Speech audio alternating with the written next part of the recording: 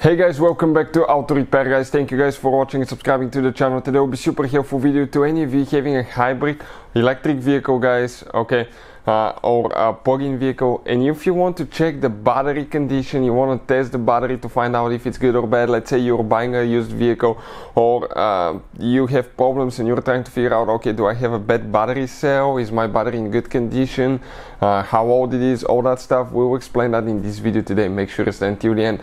Now we'll be demonstrating on Ford, but we will work on multiple hybrid and hybrid plug-in vehicles. Before we start, let me tell you a little bit about us.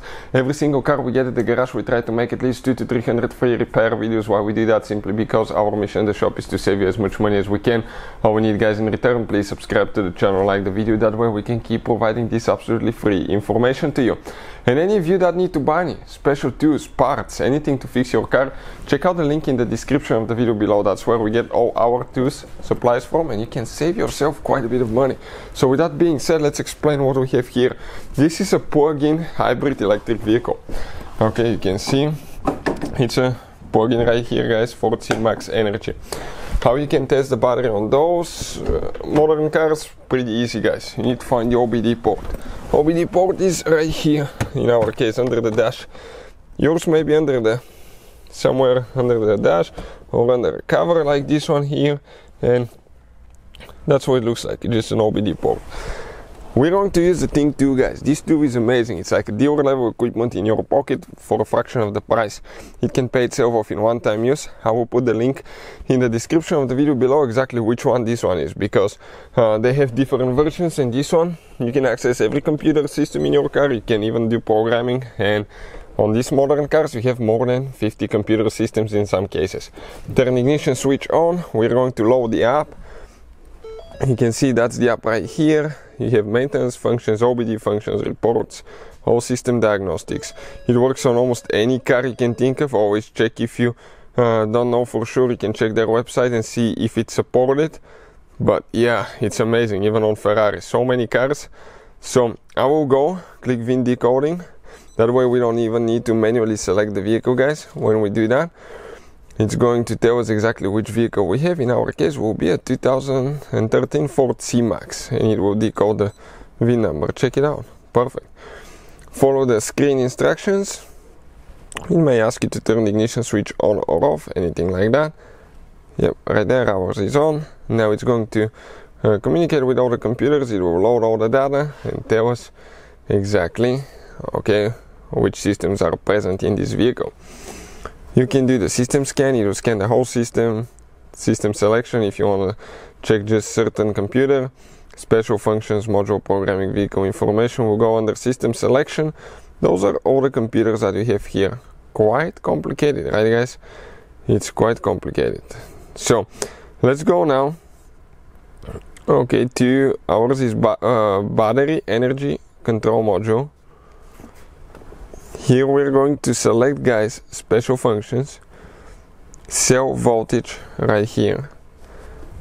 Gotta make sure that you have the emergency brake on. The front and rear tires are blocked. Okay, it's processing, and now that electric battery of that vehicle consists of 84 cells, like 84 individual small batteries right here guys. Each cell is about 4 volts. When it's charged, it should be between 2 and 4.3 volts. Ours is charged all the way. We just finished charging it now. Okay, let me clear the messages there.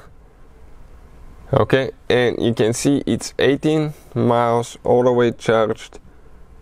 Okay, so if you pay attention now, all the way charged, ours is at 4.0 volts.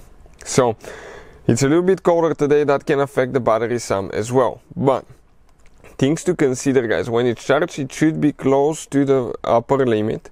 Okay, and I recommend to charge it all the way and test it, and you have to make sure that all the cells are about the same. You can see they're about 4.03 volts or 4.29, which is really close. Okay, there is no cells that actually deviate from each other. Now one thing about that, if one is a little bit off, let's say deviates from the other ones, let's say this one is 3.7, that's a bad cell. That will cause problems in the future, guys. And you will know exactly which cell it is too, so you can easily replace that one as well. On most vehicles, some vehicles you have to replace the whole battery. But if you analyze, guys, okay, I recommend to charge it, test it full, then drive it almost to be discharged almost all the way, and then check the cells again to make sure that some cells do not discharge faster than other ones. So all of them should stay about the same. That's why you have that battery management system. You can check under read data stream, you can see quite a few more parameters about the battery if you need to. Okay, right here you can check the temperature of the battery, if you have any errors if you're buying a vehicle.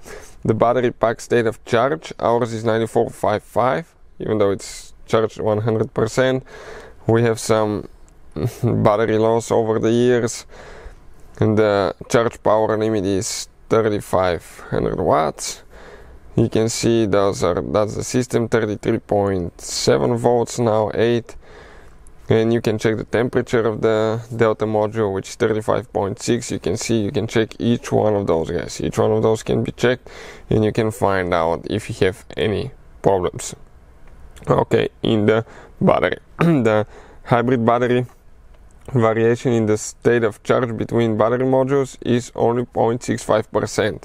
That's important. It means it's small, so you don't have big problems there, guys. Yeah, so that's it, guys. Hopefully the video will be helpful to any of you guys needing help with that. If you have any questions, let us know. Thank you for watching, and see you guys next time.